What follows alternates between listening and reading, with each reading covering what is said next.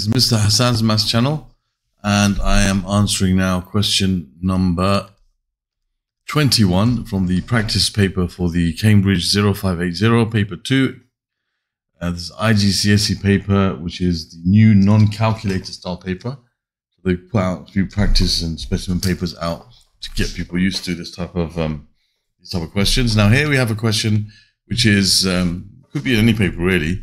It's about vectors. It says in the diagram O is origin and the length OT is equal to twice the length TD. So this is like, say, two parts, this is like one part, three parts altogether. And M is the midpoint of TC.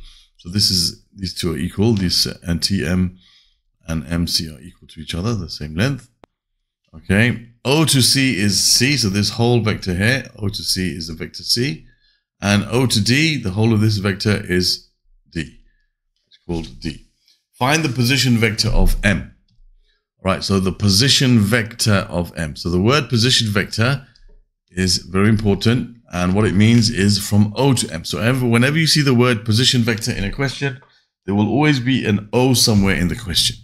So the position vector from O to M, position vector of M means find the vector from O to M. And we can make a little line between them to show what we're looking for here. We're looking for the vector between O up to M. That's what we have to find.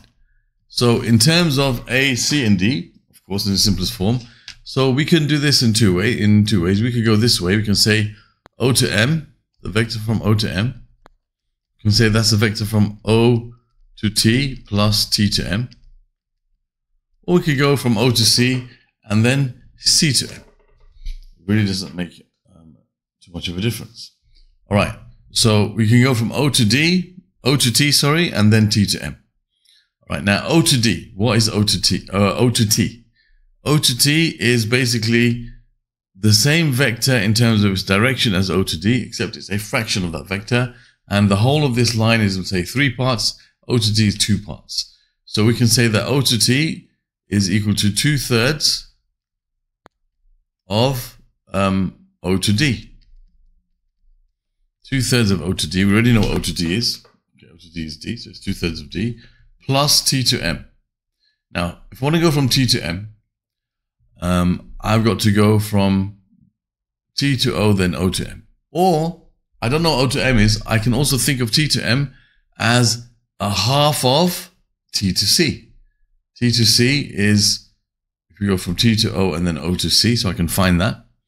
Okay, I can even go the other way around, T to D and then from D to C. Okay, but T to C, I can find quite easily. So T to M is a half of T to C. Half of T to C. Okay, so we can now start filling in some of this. So 2/3 of O to D, 2/3 of O to D. Okay, so O to D is just the vector D. So that's 2/3 of D plus a half of T to C. If I want to go from T to C, I've got to go minus 2/3 of D plus C. Or I could even go plus 1/3 of D. Okay, but then I have to find D to C.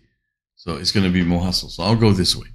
So I'm going to go from T to O plus O to C. T to O is minus 2/3 of D, and then from O to C plus C. So this is the vector. This is the vector from T to C, and what we want is a half of that because we'll end up at M. We want to go from O to T, then T to M. So this is going to give us our answer, but of course we have to write this in its simplest form. So I've got to tidy this up a bit and combine like terms. So I've got 2/3 of D, and that's a half times minus 2/3, which is minus 1/3 of D. As you can see, the T's will cancel. And a half times plus C, which is a half of C. So 2/3 minus 1/3 is 1/3. So you end up with 1/3 of D plus a half of C. Okay, and there is our answer. And we can kind of think to ourselves, is our answer kind of sensible? So if you want to go from, we're trying to go from O to M. So if you think about it, a third of D plus a half of C kind of like makes a bit of sense. Okay, so it looks like it takes us from O to M. So there's our vector O to M, a third of D plus a half of C, or vice versa, the other way around. Okay, so that answers question number 21, which is all about vectors and vector geometry. And that's basically a pretty short question. Other questions from this particular paper can be found in the playlist on the top of the screen at the end of this video. Other questions from the topic of vectors from the new syllabus can be found in the playlist over here. Vectors from the pre-2025 papers can be found in the playlist on this side. And you can subscribe to my channel by clicking on the link on the top. Thank you for watching and see you soon.